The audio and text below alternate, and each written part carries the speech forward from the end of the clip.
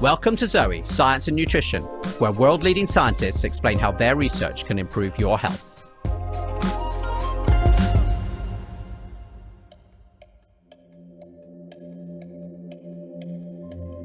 We all know how good it feels to drift into deep sleep, to explore the land of dreams, take stock of the day's experiences, and wake up refreshed.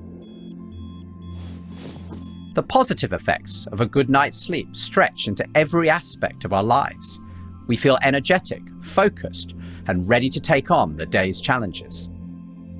But the long-term effects of bad sleep are less known. And it turns out they have a huge impact on our health and even how long we live. Alzheimer's, cancer, obesity, and diabetes are all linked to poor sleep. So what does the latest science tell us about how we can improve our sleep to give us more energy and better health? And is it true that how we sleep changes how our body responds to food?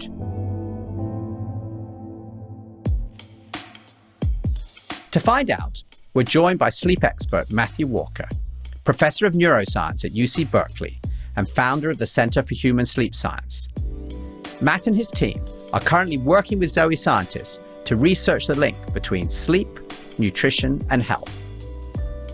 The first scientific paper from our work together has just been published by Nature Communications, explaining why you feel energetic or tired when you wake up. You can find the link in our show notes. Matt's best-selling book, Why We Sleep, transformed my own attitude to sleep. 5 years later, I still follow much of his guidance. I hope you will find Matt's actionable advice as powerful as I have. Thank you for joining me today. I really enjoyed your book, Why We Sleep, which I first read quite a few years ago now when it first came out. And I have to admit, I'm not sure I said this to you before, but I drove my wife crazy, turning our bedroom into a cave afterwards. So she definitely knows who you are, even though she hasn't yet met. Probably for all the wrong reasons, but at least I anoint you as a sleep ambassador for what you've been doing, Jonathan. Well, thank you. I think, as always, it's a bit like with Zoe and nutrition. I nag at her so long about this and then eventually gets into it, and then she becomes more obsessive than me. So she's on that path with sleep. But anyway, look, it's great to have you here talking about sleep, both your research, and I think we're also going to touch on some of the research that you're working on together with Zoe. Now, we have a sort of tradition here on the podcast. We always like to start with a quick fire round of questions from our listeners. And the rules are really simple. You can say yes or no, or a one-sentence answer, but no more. And we know that scientists always find this challenging. So are you ready for me to kick off? I'm ready for the challenge. All right. So first question, can bad sleep kill? Yes, in multiple different ways through multiple different diseases. I know we're going to talk more about that. Okay. Is it more important to exercise than to sleep well? I would say sleep is the foundation on which exercise and nutrition sits. It's not a third pillar. It's the foundation for those two other things. And I'm guessing that the people listening to this call, waking up at 5 a.m. to exercise, we'll talk a little bit about whether that's a good idea. I think we will. All right. Is a short nap in the day okay? Mostly yes. If you're suffering from insomnia, no. Can what we eat affect how we sleep? Yes. I have a small child, Matt. I get woken up in the night. Is my health doomed? No. Simply get sleep whenever you can get it across the day or the night during that time period of ownership of a young one. All right. That's great advice, which also sometimes is hard to follow. So, Matt, what's the biggest myth about sleep that most people still believe? There are so many myths, but I think one of the fun myths that has been busted is that counting sheep will help you fall asleep. And there's a great study done here at UC Berkeley, and it wasn't done by me, it was done by a colleague of mine. And what they found is that counting sheep not only didn't make you fall asleep any faster, it actually took you longer to fall asleep when you were counting sheep. But what they did find was something interesting. There is an alternative mental strategy. That strategy is taking yourself on a mental walk. And so think about a walk that you know really well. Maybe it's a walk in the woods or in the forest or a hike or a walk on the beach. And then try to really visualize that to the point of, this is me leaving my front door. I'm walking down the steps, off I go. And if you do it in granular detail and move yourself through it, the next thing you remember is your alarm going off the next morning because you've fallen asleep. And it seems to be a quite effective tool. So that's one of the many, many myths that we can bust regarding sleep. Brilliant. Thank you, Matt. And look, why don't we actually just start right at the beginning there about what is sleep? And I know it sounds like a sort of crazy question, right? Because we all sleep. I think it remains sort of one of the more mysterious key activities that happen in a human being. So could you just sort of kick off with us there? Yeah, it's bloody bizarre, isn't it? I mean, we close our eyes and then we think that we essentially lose consciousness and that our body just lies dormant. And then 7 to 9 hours later, we wake up. Now, that is so understandable. And if I didn't know what I know about sleep, I would think the same. And as a consequence, I perhaps would say, well, look, what's the big deal of losing 30 minutes or an hour here or there, or just going down to 6 hours because I'm a busy person, or 5.5 hours because really I'm just missing out on my body getting some rest and my mind is not really doing much.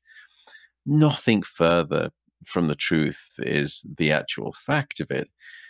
Your brain is incredibly active during stages of sleep. In fact, during some stages, it's up to 30% more active than when you're awake. More than 30% active than when I'm awake. That's crazy. Yeah, in some parts of your brain are 30% more active in some stages of sleep than when you're awake. And then downstairs in your body, there is a radical overhaul. It's like hitting the reset button on your Wi-Fi router, but it just takes 7 to 9 hours to do. And let me just take a step back, though, because I haven't really answered your question, what is sleep? Sleep in human beings, in fact, in all mammalian species, is separated into two main types. On the one hand, we have something called non-rapid eye movement sleep, non-REM sleep. On the other hand, we have rapid eye movement sleep, or REM sleep. And REM sleep is the principal stage in which we dream. Now, it turns out that non-REM sleep is further subdivided into 4 separate substages that unimaginatively called stages 1 through 4, increasing in their depth. So stages 3 and 4, that's the deep sleep that we discuss. And then stages 1 and 2 of non-REM, that's light sleep. So you may have seen this in some of your sleep trackers where it says, were you awake, in light sleep, deep sleep, or REM sleep? Now, those two types of sleep, non-REM and REM, will end up playing out in a battle for brain domination throughout the night. And that cerebral war is going to be won and lost every 90 minutes and then replayed every 90 minutes, creating the standard 90-minute cycling architecture of human sleep, on average, in most people. What's interesting, however, is that the balance, the cocktail mixer distribution of non-REM and REM within those 90-minute cycles changes as you move across the night. What I mean by that is, in the first half of your night, the majority of those 90-minute cycles is comprised of lots of deep non-REM sleep and very little REM sleep. But when you push through to the second half of the night, now that shifts, and instead you get much more REM sleep and very little deep sleep. And Matt, what's all of this for? So, I mean, we're definitely getting a picture that it's a lot more complex than I guess most of us imagine, which is, I always sort of felt, you go to sleep, you wake up, it's sort of annoying, right? Like all those hours when you could do something better. I think you're starting to paint this picture of a lot of complexity. Why is any of this happening? Learning, memory, emotional brain regulation, brain plasticity downstairs in the body, an overhaul of your cardiovascular system, a replenishing of your immune system, a re-regulation of all of your hormonal systems. And in fact, 50 years ago, we used to ask the question, why do we sleep? And the crass answer at the time was that we sleep to cure sleepiness. Which tells you nothing about, the meaningfulness of sleep. Now, 50 years later, we've had to upend the question. we now have to ask, is there any major operation of your brain, or is there any major physiological system in your body that isn't wonderfully enhanced when you get sleep or demonstrably impaired when you don't get enough? And so far, the answer seems to be no. That's amazing. And so how does that tie in? You're describing these different stages. Are they linked to particular elements of the way in which sleep is sort of creating all of these benefits for us? Very much so. So, what we've learned is that all of those stages, even some of the light forms of non REM sleep, all of those stages of sleep are important. And so sometimes people will come up to me and say, how do I get more deep sleep? Or how do I get more REM sleep? And my question to them usually is, why do you want to get more REM sleep or deep sleep? And they'll say, well, isn't that the good stuff? And it turns out that it's all good stuff. It's just that different stages of sleep will do different things for your brain and your body at different times of night. And we can't shortchange the brain on any one of those stages without suffering some kind of deleterious impairment. So you need all of these different stages that you're describing because they're each doing different things for both our mind and sort of the rest of our body. Is that what you're saying, Matt? Correct. And when you think about it from an evolutionary perspective, of course that must be the case, because when we're asleep, sleep is the most idiotic of all, inventions. Because when you're asleep, you're not finding a mate, you're not finding food, you're not reproducing, you're not caring for your young, and worse, you're vulnerable to predation. Yeah, no, I hadn't really thought about it that much, but you're right. Of course, being asleep is a terrible place to be, isn't it? And Matt, do we understand what is going on in this REM stage? We do. REM sleep is associated with dreaming, but dreaming may just be an epiphenomenon. You could imagine that dreaming is like a light bulb. The reason that we create the apparatus of a light bulb is to create light. But it turns out when you produce light in that way, you also produce heat.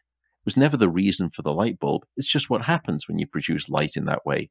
And the same could be true for dreaming, that the reason that the brain created this thing called REM sleep was to serve lots of different functions. But when you do create REM sleep in the way that we have, you also get this byproduct called dreaming. It's just an epiphenomenon. Well, now we know that REM sleep and dreaming itself actually are all functional. The things that we've discovered are at least twofold. The first is that REM sleep provides a form of overnight therapy. It's emotional first aid.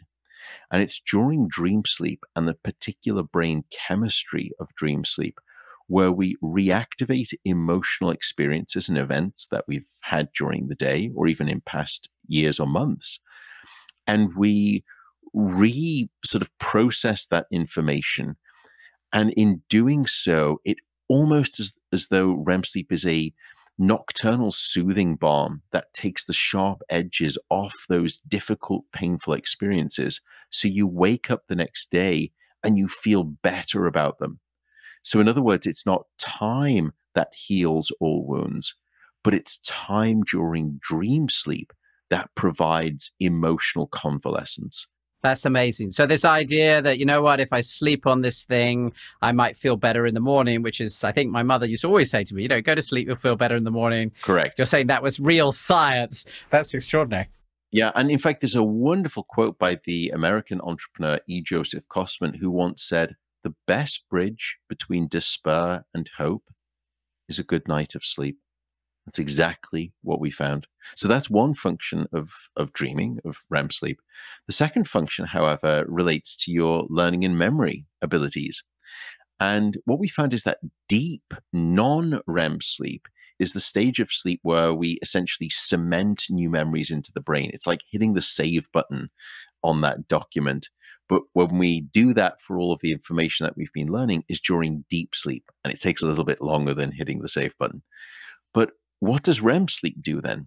Well, it turns out that REM sleep is a form of almost informational alchemy. That REM sleep then takes all of the information that you've recently learned and starts colliding it and interconnecting it with all of your past back catalog of experience and creates new and novel links and associations so that you wake up the next morning with a revised mind-wide web of associations that is now capable of divining solutions to previously impenetrable problems. So this is the sort of eureka moment when you wake up the next day and suddenly, it all sort of makes sense, even though yesterday, you couldn't really figure out the solution to whatever the problem was. That's exactly right. I mean, think about it. No one has ever told you, Jonathan, that you should really stay awake on a problem. Instead, they tell you to sleep on a problem. It's amazing. And I think we're going to talk a bit more about the impact of good and bad sleep. Just before we move off this topic, because I think I could keep asking you questions around exactly how sleep works forever. But how do you figure this out in your lab? How do you actually understand what's going on, given that, this is very different from many of the topics that we look at Zoe, where, you're constantly measuring blood, for example, you can see the changes. But how are we able to get these sort of deep insights that you're talking about? We use a vast array of different technology, my sleep center here at UC Berkeley. So we will measure your sleep with what's called high density EEG, which means I'm going to stick hundreds of electrodes all over your head. You look like this spaghetti monster. And that allows us to pick up all of the special brain waves that are going on during the different stages of sleep. And do you have to shave my hair to do that, or am I allowed to keep that on, Matt? You would think, but no, we don't, thankfully. That's good. It's somewhat easy to do. All right, then I'm signed up. So yeah, don't worry. You will keep your wonderful hair. But then we also use a whole variety of other technologies. We use MRI, particularly to look deep into the brain and look at the patterns of brain activity that are changing when you're in and out of different stages of sleep. We also look at how your brain has changed before and after a night of sleep. We use special PET scans in a lot of our work, which I think we'll discuss on aging and dementia, to look at different Alzheimer's disease pathology buildup because of insufficient sleep. And then we use lots of the peripheral markers that you've been describing. We measure blood. So we look at lots of inflammatory factors, for example, in blood. We also measure other aspects. We measure your cardiovascular system. We measure hormonal systems. We measure your thermoregulatory system as well. And at this stage, there's probably almost not one major system within your body that we're not really measuring in the laboratory. And so I think that one of the things you're really passionate about is what happens when people don't sleep enough, right, Matt? Yeah. So could you talk a bit about this? Because I think we do live in this world where, because of electric light, because of digital devices, we no longer sort of run out of anything interesting to do after it gets dark, and therefore probably, clearly just sleep as much as our body wants. Most of us have to work quite hard, in fact, to get as much sleep as I think we would naturally do, apart from maybe my teenage son. He's just fine if I leave him alone. So what happens to people if they don't sleep enough? So downstairs in the body, we know that short sleep or insufficient sleep will change your cardiovascular system for the worse. It will increase your blood pressure. It will increase the speeding contraction of your heart. And it will reduce, which is not a good thing, something called your heart rate variability. And so firstly, we see significant impacts on your cardiovascular system. And this is the reason why short sleep across the lifespan increases a whole collection of cardiovascular disease features, things such as atherosclerosis. And we published a paper on this recently, that having just poor quality sleep and fragmented sleep increases inflammation, and that inflammation then leads to the buildup of plaques in your arteries, and that leads to cardiovascular disease. The next thing we could speak about is the immune system. There is a very intimate association between your sleep health and your immune health. For example, we know that individuals who, and we've done some of these experiments as well, if you limit someone to just 4 hours of sleep for one single night, there is a 70% drop in critical anti-cancer fighting immune cells called natural killer cells. And so that's, quite a concerning state of immune deficiency after one short night of sleep. And that's just one night of short sleep. Yeah, and we also know that, for example, and we've just got the data through for COVID, and the same is true here, but if you are not getting sufficient sleep in the week before you get your flu shot, you will only produce 50% of the normal antibody response therefore rendering that vaccination, far less effective, if not effective at all. I think the other big finding that's burst onto the scene, and I think it's probably the most exciting finding recently in sleep science, is the link between a lack of sleep and Alzheimer's disease. And we do a large amount of this. We have multiple large research programs looking at this at my sleep center. What we firstly understood is that people who don't sleep enough, who sleep 6 hours or less, or people with insomnia, or people with a sleep disorder called sleep apnea, all of those people have a significantly higher risk of developing Alzheimer's disease in later life. Now, the problem is that that's just correlational. That's not causal. And so correlation went in search of causation. And we found the evidence both in animal studies and in humans. For example, if you take a healthy human and you deprive them, you selectively deprive them of either just their deep sleep, or you deprive them of sleep for an entire night, the next day we see an immediate buildup in the toxic proteins associated with Alzheimer's disease called beta amyloid and tau protein. And we see that circulating in your bloodstream, circulating in your cerebrospinal fluid, and using special brain scans, we've been able to see that build up in your brain itself. So that was a causal demonstration that a lack of sleep is associated with a buildup of Alzheimer's protein. Reverse that question, though. If a lack of sleep increases your Alzheimer's disease proteins, then what is it about sleep when you get it that de-escalates those proteins and de-risks you from the disease of Alzheimer's?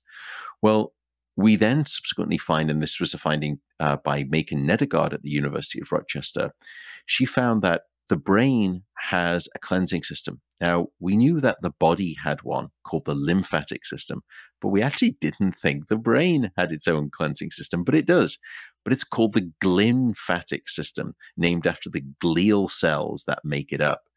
But then we made more discoveries, which is that that cleansing system in the brain, that sewage system essentially, isn't always switched on in high flow volume during the 24-hour period.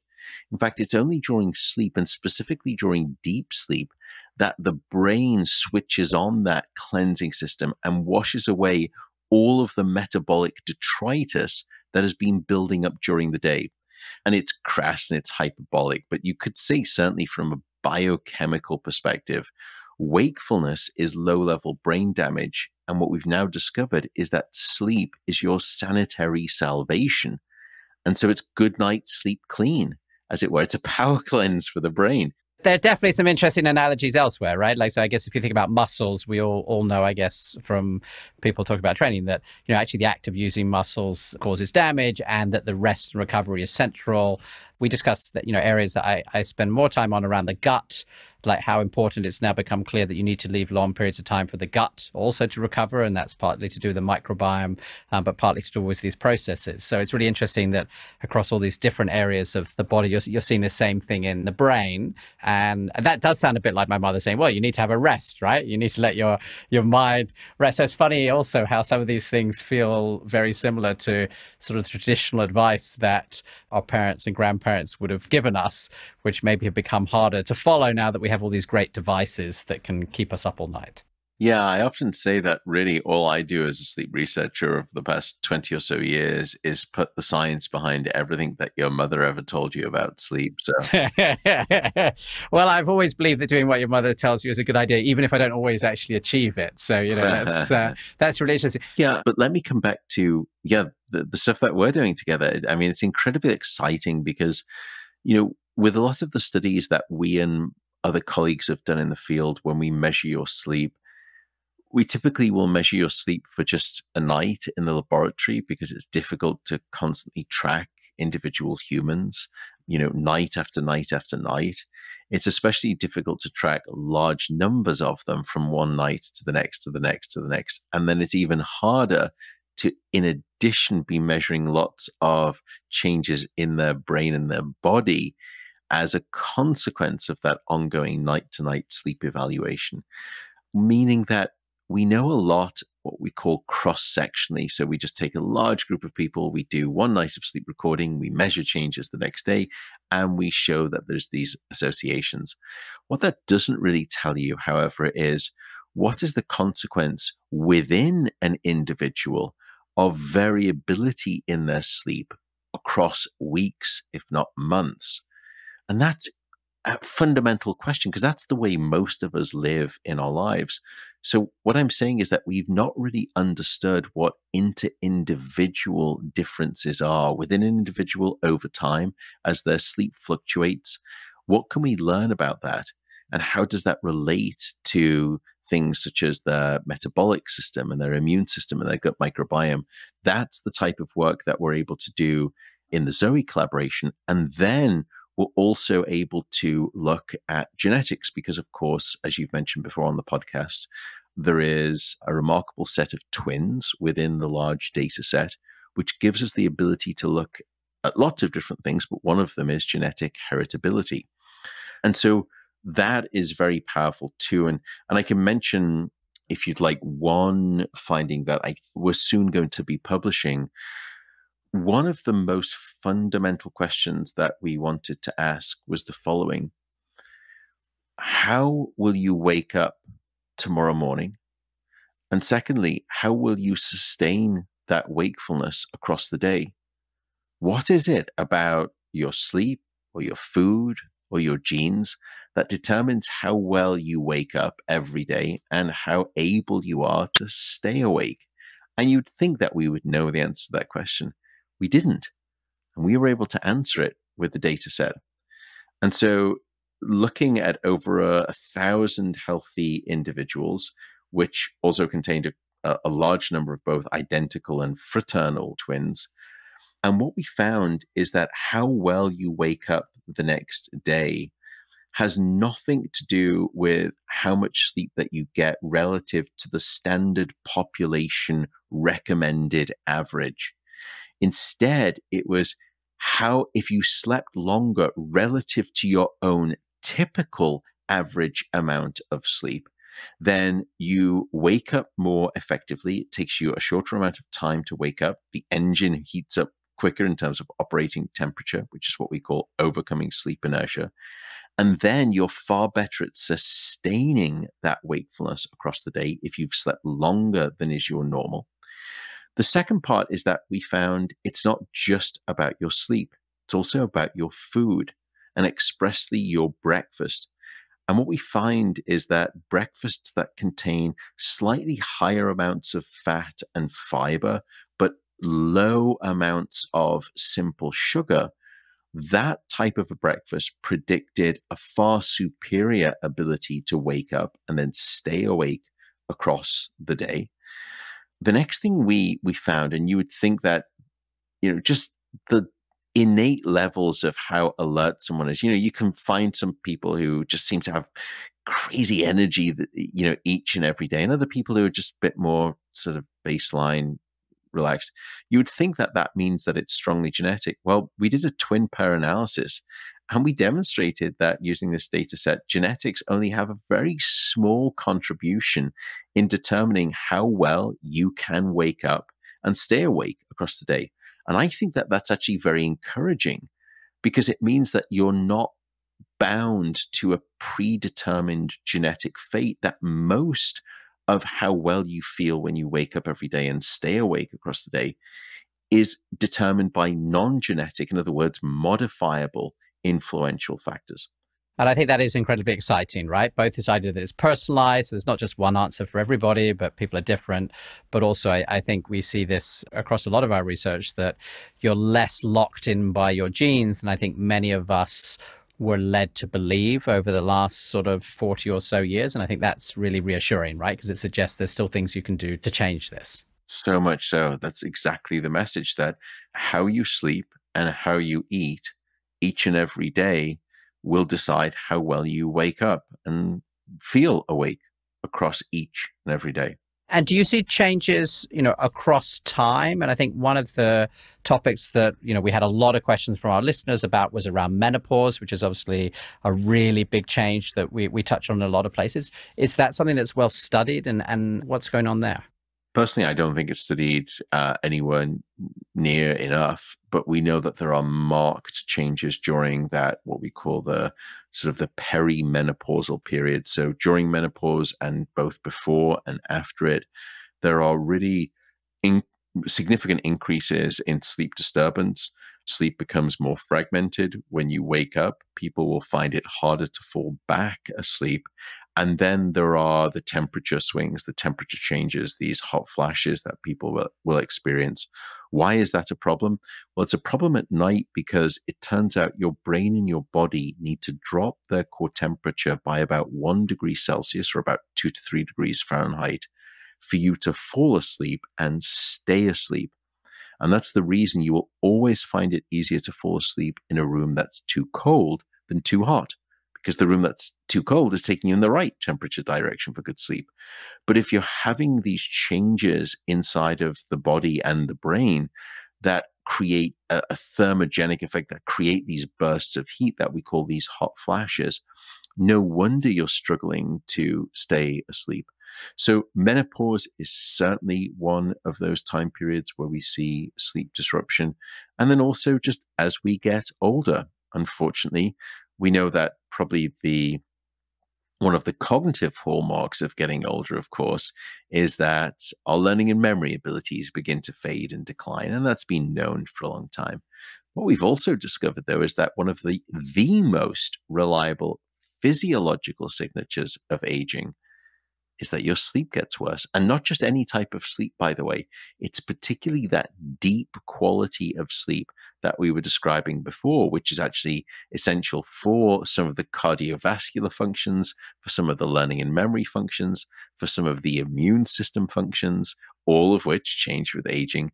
That's the type of sleep that declines most precipitously as we get older. And the worrying thing is, by the way, that great sleep depression, for deep sleep at least, we can start to measure it happening in your mid to late 30s, which is exciting for me because that means that's an opportunity for prevention. I think, this is one of the goals of the Zoe Project too, of course, is that we have a model of sick care and we don't have a model of healthcare. And we don't really understand the question of, rather than what happens when a human being goes wrong, how do you treat that disease? How, before you ever get to that stage, do you maintain a human in the right healthy direction? And that is a model of healthcare rather than sick care, which is what we have now in modern societies. And I think this is something I believe in passionately, and it's so clear that sleep is one of these central pillars, right? That if you get right, can really improve your long-term health. And I guess I stopped you mid-flow there, Matt, but I just say yes, we're incredibly excited. And obviously, we think nutrition is a very important part of this, but ultimately, this is about understanding, the set of things that you can do before you're really sick to try and make sure actually you put that off for as long as possible. That's exactly right. And that's why I think this, in some ways, it's depressing to know that it's in the mail for all of us. I'm now coming solidly into the foothills of middle age myself, and I've already seen the changes in my sleep. I can notice them.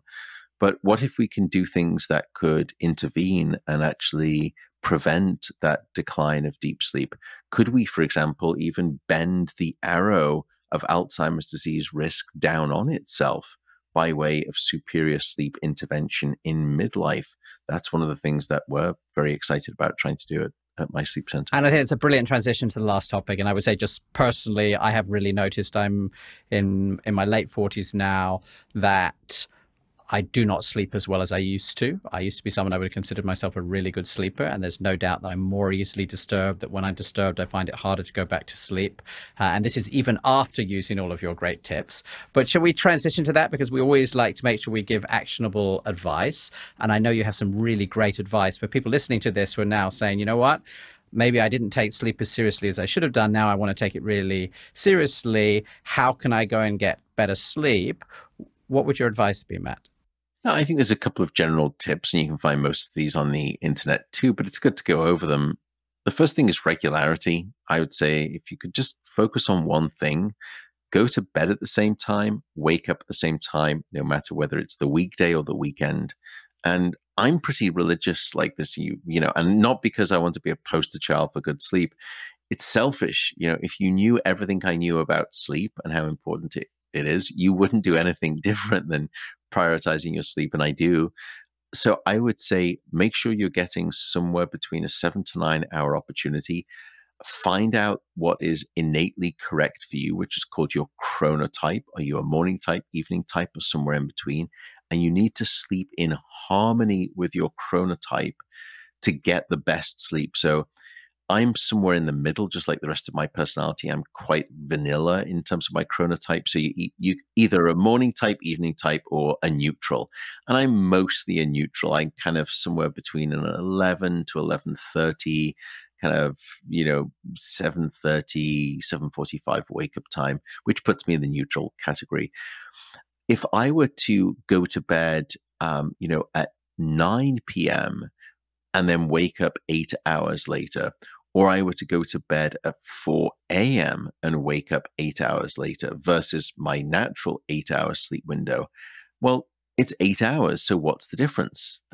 Surely there's no difference. Well, there's a big difference because in one of those three scenarios, I will have been sleeping in sync with what my biological rhythms want me to do. And the other times I will be out of sync and I won't sleep as well. But the first message is regularity.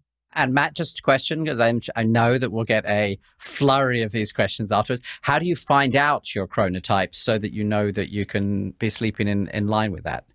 If you want to do the detailed assessment, you can go onto Google and you can search for something called the MEQ, which stands for Morningness, Eveningness Questionnaire. It takes you about 3 or 4 minutes to fill out, and then you'll get a score, and that score will tell you.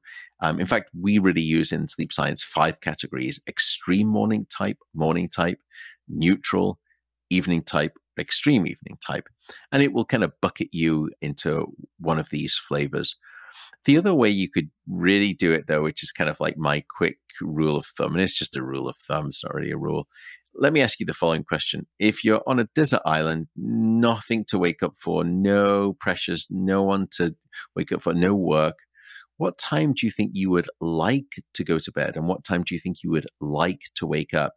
And the answer to that question is usually very different than currently when you have to go to bed and when you have to wake up. And that mismatch is the misalignment between how you are forced to sleep versus how you are biologically designed to sleep. So that's another way that you can sort of answer the question. And it's relevant, by the way. Some people come to me and say, I've got vicious insomnia. I get into bed and I cannot fall asleep for the first hour or hour and a half. And then we go through this exercise of figuring out their chronotype. And what you realize is that they're going to bed at 10 p.m. because they have to wake up at 6 to go to work. And in fact, they're much more of an evening type. They would normally like to go to bed at maybe 12, 12:30. And so they don't necessarily have insomnia. They have this mismatch between their chronotype. And when they start sleeping a little bit closer to their natural sweet spot, they sleep better. So it is relevant to know your chronotype. That's fantastic. And we will provide links in the show notes to the questionnaire for anyone who's listening to this and make sure that it's the right one. Yeah. And then other than that, I would just probably quickly go through a few others. Temperature, we've already spoken about. Keeping your bedroom cool. Aim for around about 65 to 67 degrees Fahrenheit, or around about, 18.4-ish degrees Celsius. I know it sounds cold, but cold it must be. You can keep your feet warm, hot water bottles, socks, that's fine, but the ambient must be cold. And that's colder than many people keep their rooms today, right? It is. Yeah, most people will come home, they'll have this ambient temperature of, 70, 72 degrees in their house, and then they leave that same thermostat setting for the night, and we need to cool down at night. So keep temperature in mind. Light is another thing. We are a dark-deprived society in our modern era, and we need darkness at night to trigger the release of a sleep hormone called melatonin. And so as a tip, I don't like the word hack, but as a tip, try doing the following experiment.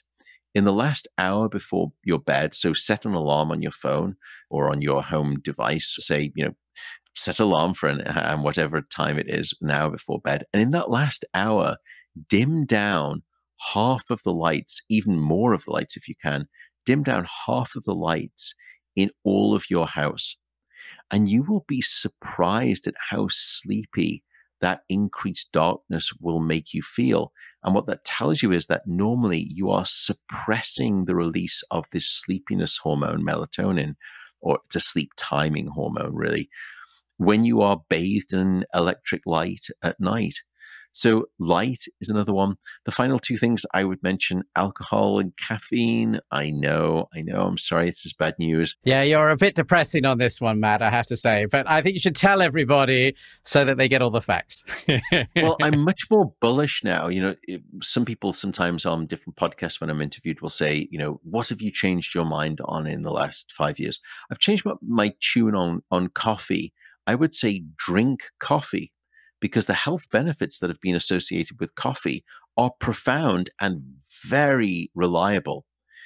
But here, when it comes to sleep, the dose and the timing make the poison. By the way, the reason that coffee is associated with health benefits has nothing to do with the caffeine. The reason is because the coffee bean contains a whopping dose of antioxidants. And because most people, and you know this better than most of us, Jonathan, most people in the Western world are deficient in their dietary intake. And the way that most people get their daily dose of antioxidants is through their cups of coffee. And that's why coffee is associated with health benefits. Case in point, you get very similar health benefits for decaffeinated coffee. So it's not the caffeine, it's the coffee bean itself. But I would say the dose and the timing make the poison. Try to limit yourself to 2 cups on average, maybe 3. But the critical thing is cut yourself off at least 12 hours before you expect to go to bed. That's a good rule of thumb. And I would say just on that one, I'm actually more of a tea addict than coffee, but I have definitely discovered that this timing with the caffeine is important, and I now cut myself off. I think this is something you can sort of figure out for yourself, Matt, a bit, right? Because there's a lot of personal variation in caffeine response, isn't there? Yeah, there is. And we know the genes that change the speed of clearance caffeine. But in my case, that means I need to stop by about 2 or 3 o'clock in the afternoon. And if I go later, then sure enough, it affects my sleep. And sometimes also it can even mean you wake up again right in the night, and then you can't go back to sleep. So it's a bit more complicated than I had imagined. Yeah, both make it harder to fall asleep, then it fragments your sleep. But the other thing that's pernicious about caffeine, some people will say, look, I'm one of those individuals, and they could be because they clear caffeine very quickly, but not quick enough, as we'll see. They'll say, I can have an espresso with dinner and I fall asleep and I stay asleep and I'm just fine.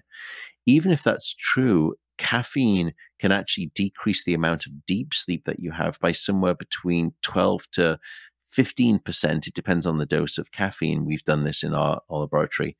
Now, to reduce your deep sleep by 15%, I would have to age you by about 10 to 12 years, or you can just do it every night with an espresso with dinner. So it is a little bit, be thoughtful. What about alcohol? Yeah, many people when they're struggling with sleep will turn to alcohol as a quote unquote sleep aid. Unfortunately, it is anything but a sleep aid. Alcohol is in a class of drugs that we call the sedatives, and sedation is not sleep. So when you have a couple of nightcaps, people say, look, I always fall asleep faster if I've had a few drinks in the evening. You're not really falling asleep faster. You're just losing consciousness more quickly. And that's the first problem. Alcohol is a sedative. The second is that alcohol will fragment your sleep, like caffeine, but through a different chemical mechanism. So you wake up many more times throughout the night, but the problem is you typically don't remember those awakenings. So the next morning you wake up, you feel unrestored and unrefreshed, but you don't remember waking up, and so you don't put 2 and 2 together. The final reason that alcohol is not great for your sleep is that it is quite potent at suppressing your REM sleep or your dream sleep. And we know that dream sleep, as we've spoken about, has lots of benefits for the brain. It's critical for the body too. REM sleep is the peak time during the 24-hour period when men and women release their peak levels of testosterone, for example. So we need REM sleep. So I'm very nervous as a scientist to tell anyone how to live their life. I don't think I have any business doing that. What I'm here to do as a scientist is simply impart the knowledge so that you can then make an informed choice as to how you want to live your life. And of course, my goodness, when it comes to cups of coffee and, having a drink now and again, life is to be lived, for goodness sake. So don't get puritanical about it, but just know the evidence and know that there can be consequences. By the way, I would say that with alcohol, the politically incorrect advice that I would never offer you would be go to the pub in the morning, and that way the alcohol is out your system by the evening, and then you'll be just fine. But I would never say such a thing on a health podcast. And we did a whole podcast on alcohol, and I think it's a very interesting topic, but I think the impact on sleep is clearly one of the big downsides. And Matt, one thing that you haven't mentioned, but it was so influential on me, was about making your room like a cave so you don't get woken up in the morning. Is that something that still you believe is really important? Yeah, very much. So this is temperature. So it's not just about temperature, but it also combines the third tip I mentioned, which is darkness. So keeping your bedroom cool and dark. And then, if you need to, you can use earplugs or a sound machine. We don't know too much about sound machines, whether they're helpful or hurtful to sleep. Right now, I think for the most part, they seem to be mostly benign. Just before we wrap it up, I think one thing I realized you haven't mentioned is screens, and that comes up quite a lot. Yeah, it's a good question. This comes to the light issue again, particularly light exposure at night. And unfortunately, our screens are enriched in the blue LED light spectrum, which is the worst for our melatonin levels. It suppresses it most powerfully. I would say that in probably over 50 to 60% of the studies looking at blue light screens, they have an impact on sleep, but some of them have not found a robust effect. What we do now know is that those devices, perhaps the greater detrimental impact on sleep is not necessarily the light, but their activating engagement. Because when you are on these devices, particularly your phone, it is designed to capture your attention, make you alert, and keep you awake and sustained and engaged. And many people will be what we call sleep procrastinating, where they are perfectly tired, but they're so engaged with their device that they can't put it down. That seems to be, if anything, it's this alertness that actually masks otherwise very strong sleepiness. So my rule of thumb, again, not to get puritanical, that genie of technology is out the bottle and it's not going back in anytime soon, no matter what I say. So, use your phones and your screens. Just keep in mind that they can have an impact on your sleep.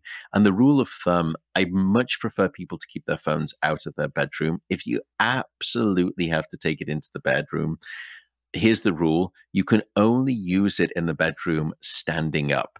I hadn't heard that one before. Yeah, it's really interesting. You kind of think, okay, after about 5 or 6 minutes, I'm just going to sit down on the bed. No, at that point, that's the rule. You're done. Put the phone away. That's brilliant. And I have to say, keeping out of the bedroom is one of the things that I've become quite strict about, but it's not an easy thing always to carry out. I would like to just quickly wrap up, as we always do, and make sure that summarize what's been, as always, a very wide-ranging conversation. So I think, firstly, the big message is sleep is incredibly important. You need your sort of 7 to 9 hours, whatever it is for you. And if you don't, it has these really profound health impacts. We talked a little bit about the studies that we've been collaborating on together, and this really exciting new paper that's be coming out shortly about how do we wake up every day, how are you able to stay awake, and about how different each of us are.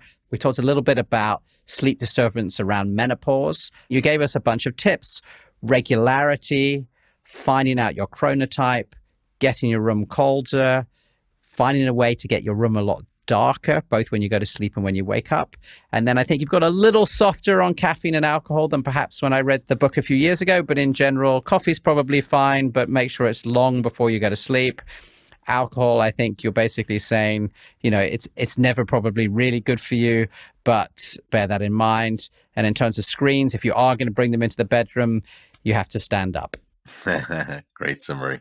Matt, it was a real pleasure, and we look forward to talking again in the future, I hope, with the next paper that we bring out. Sounds good. Take care. Thank you for hosting me, Jonathan. I really appreciate it. And thanks for the collaboration that we have. I think it's immensely powerful, and it's a privileged data set. So thanks very much. You're welcome. Thank you, Matt. Bye-bye. Bye. Thank you to Matt Walker for joining me on Zoe Science and Nutrition today. We hope you enjoyed today's episode. If you did, please be sure to subscribe and leave us a review. We do read all the feedback. If this episode left you with questions, please send them in on Instagram or Facebook, and we'll try to answer them in a future episode. At Zoe, we want to improve the health of millions by understanding the right food for each of us to improve our health and manage our weight. Each member starts with an at-home test, comparing them with participants in the world's largest nutrition science study. If you're interested in learning more about Zoe, you can head to joinzoe.com/podcast and get 10% off your personalized nutrition program. As always, I'm your host, Jonathan Wolf. Zoe Science and Nutrition is produced by Fascinate Productions with support from Sharon Feder, Yella Hewins-Martin, and Alex Jones here at Zoe. See you next time.